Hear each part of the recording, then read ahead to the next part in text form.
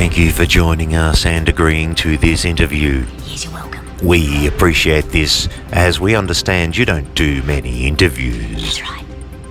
I don't do many interviews. Duncan Wade recently interviewed one of your former goons. Are you aware of the identity of the goon? I know exactly who that goon was.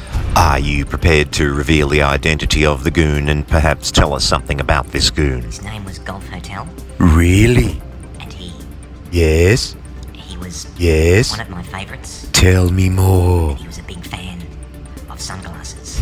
In the interview with Duncan Wade, the goon seemed somewhat distressed about the amount of time she had him try on sunglasses. The job description had him try on 100 pairs of sunglasses a day. That's why he took the job.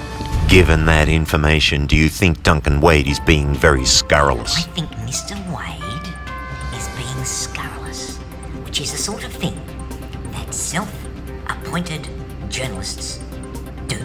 In an attempt to set the record straight, will you be making contact with Golf Hotel? I certainly will be getting in touch with Golf Hotel. We've learned President Barack Obama has enacted a presidential order banning Donald Trump from buying the sunglasses. Look, you're just going to have to end it there. You're just being way too silly.